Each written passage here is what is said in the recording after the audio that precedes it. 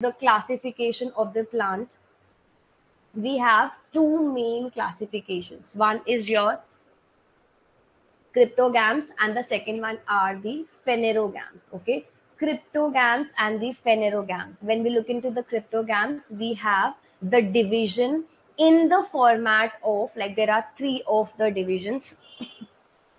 First one is Thallophyta, then you have Bryophyta, then you have Pteridophyta. So if we start, or if we look into the advancement from the very base level plants to the high level, highly advanced plants, so we have like the complete chart is in this format itself. First you have the Thallophyta, then the Bryophyta, then Pteridophyta, then Gymnosperms, and then Angiosperms. These are the most primitive form, and these are the most advanced form, most developed forms, right? So when we look into the Thallophyta, you have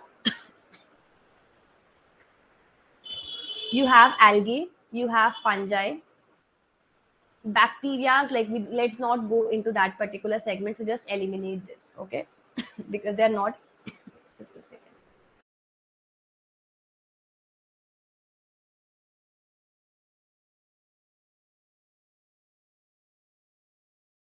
Third, you have the Bryophyta. In the classes of Bryophyta, so we have three main classes. First is your Hepaticopsida, then you have Anthropsida, and then you have Bryopsida.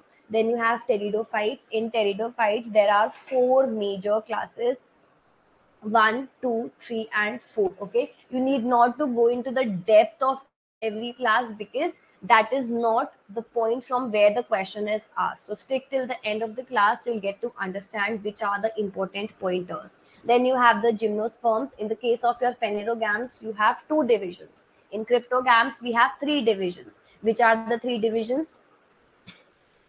First is Thallophyta, Bryophyta, then Pteridophyta. In case of your phanerogams, you have Gymnosperms and Angiosperms. When we look into the phanerogams, when we look into the Gymnosperms, in Gymnosperms you have Cycadophyta and Coniferophyta. And then when we look into the cotyledons, when we look into the angiosperms, so you have, based upon the number of cotyledons, dicots and the monocots. So dicots and monocots are the plants name, the variety of the plants.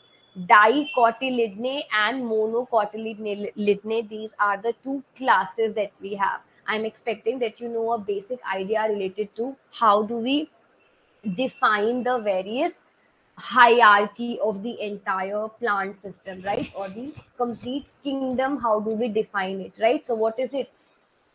Kingdom, class, order, family, genus, species, right? So we'll be discussing about that segment in the unit 9's presentation, right? So from that concept as well, a question has been asked previously. So for the time being, just remember, you have the main kingdom, that is Plantae. Then you have two sub-kingdoms, cryptogams and phanerogams. In the cryptogams, you have Thallophyta, Bryophyta, Pteridophyta. In case of your phanerogams, you have Gymnosperms and Angiosperms. Okay, so, and then you have the further divisions. Now concentrate and understand from where the questions have been asked recently. When you look into last 3 years of paper, as and when we proceed in our PYQ sessions, you'll get to see yourself. Questions are majorly asked based upon the dominant phase, based upon the double fertilization concept, based upon what is the main complete concept behind a specific class. And majorly the questions have, like, recently the questions are asked from your Bryophyta. Okay, so we'll be discussing about each of these classes in short detail, so that you have idea about each one of them. Just check whether everything is clear to you or not till here. If yes, then we'll proceed further. Good evening, Kamini. You're there in class after so many days. Quickly go through this, everyone, then we'll proceed.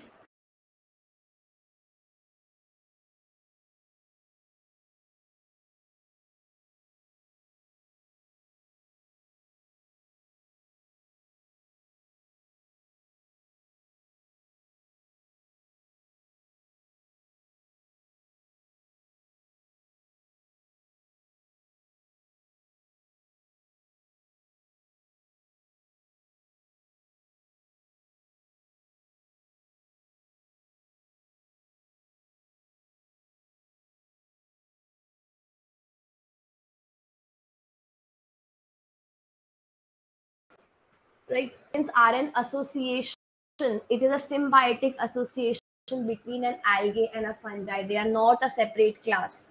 They are a association of an algae and a fungi together. Symbiotic association. Good evening, Anjali. Okay, let's proceed further.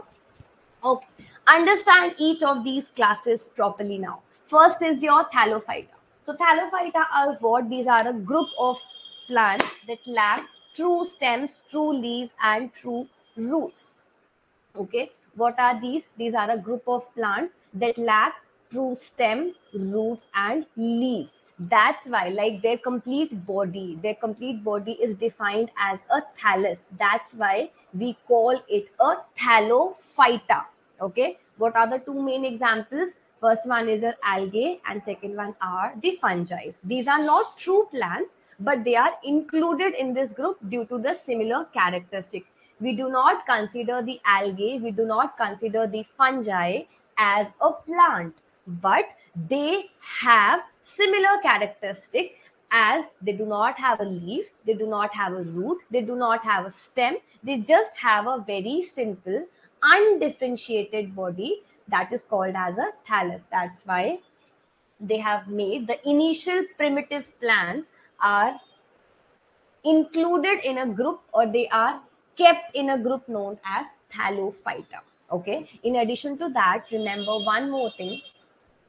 Lichens are a symbiotic association between the algae and the fungi. Now, what do we mean by symbiotic association? We have already discussed about this in ecology, right? Association, symbiotic mutualistic association, that is both of these plants, both of these components stay together, so that one and the first party and the second party, both of them can provide a positive benefit to the other one, and as a result of the same, they can complete their life cycle, right? So first one is your thallophyta.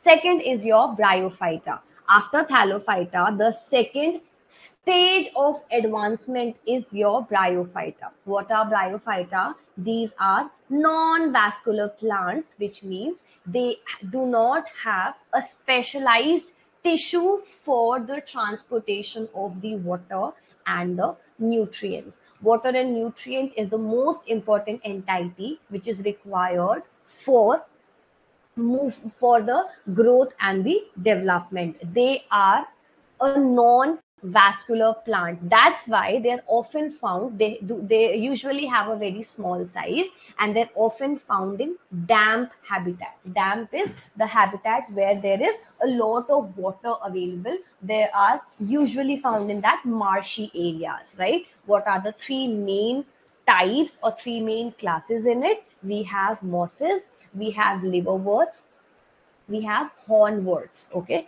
in 2022 or 2021, there was a question asked specifically from the classes of bryophyta. We'll be discussing that question, and at that time you have to recall this segment. Okay, then you have pteridophyta. So what are pteridophytas? These are the next advanced classes of plant. These are the vascular plants that reproduce via spores.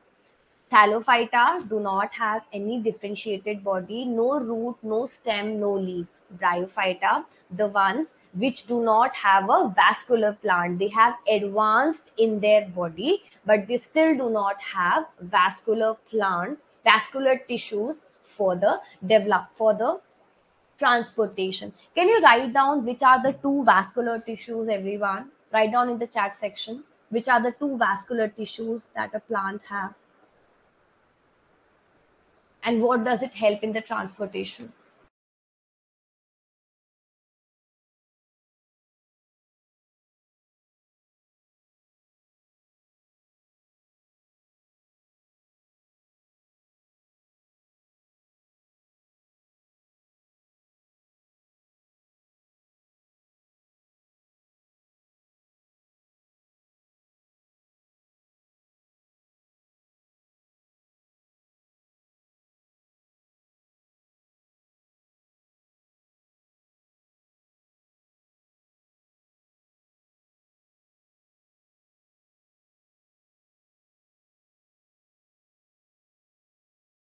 Yes, xylem and phloem. Now, when we were in, when I was in class 10th, I had one of my tuition teacher. The way she explained is still like it's still very much crystal clear in my mind. Like because class 10 students usually like when we are in school we usually forget the difference between xylem and phloem. So she wrote down like phloem spelling, and then she write down this particular word. Like in Hindi it is for food. If you pronounce food in Hindi, like if you pronounce food, so the Hindi alphabet, the Hindi word comes for, right? So this was one of the thing that she, yes, foo for food. So she made us explain this particular thing back 11 years back, but still it's very much crystal clear in my mind. Okay, so just passing on the same thing. Remember this particular thing. If anyone have any doubt, like whenever you have any confusion in this particular thing, just remember this particular thing. Okay, just remember this mnemonics, you will not be forgetting it. And I'm expecting 10 years down the line when you will be teaching your students, make sure that you pass on this particular thing. Okay, so pteridophytas, these are the vascular plants that reproduce via spores. They have true stems, roots, leaves, but they do not produce seeds. So the advanced characteristic that they lack is the seeds. That means the next plant, the next series of the advanced plant that we'll be having, they'll be showcasing seeds, right?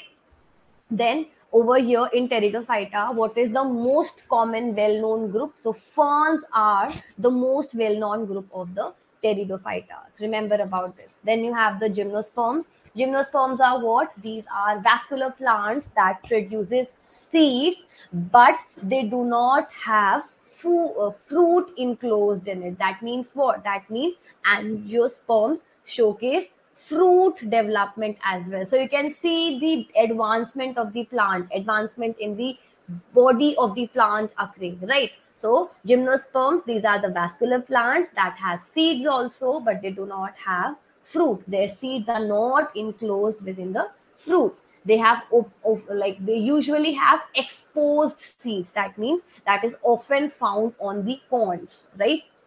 Now, common gymnosperms are what? Common gymnosperms include conifers, cycads, and ginkgo trees, right?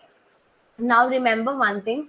There is a very important and a very common example of a living fossil which is related to the gymnosperm plant. Okay, I want you all to find that particular thing and keep a note of it, because in the recent years questions have been asked related to the living fossil concept as well. Okay, so remember about that and try to find out the example of the living fossils which is somewhere related to cycads or the ginkgo trees.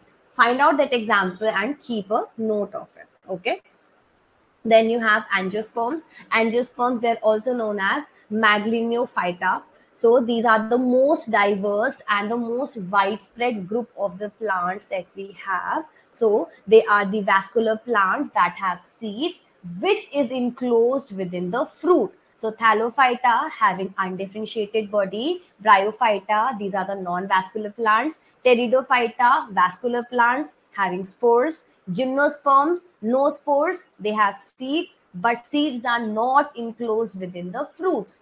Angiosperms, they have seeds, but their seeds are enclosed within the fruits. So remember about this. Now, what are the majority of, like the majority of the familiar plants that you have? That is all your flowering plants, shrubs, herbivorous, herbaceous plants. They all belong to this particular group, right? So make sure that you are going in a sequential manner. You know about the entire, if you remember this complete classification, Thallophyta, Bryophyta, Pteridophyta, Gymnosperm and Angiosperms, then if you remember the complete characteristics of the same, you will never make a mistake. Okay, I'm expecting till here things are clear to you. Take your time, quickly read this. Whatever problem you have, you can ask. Otherwise, we'll be proceeding further.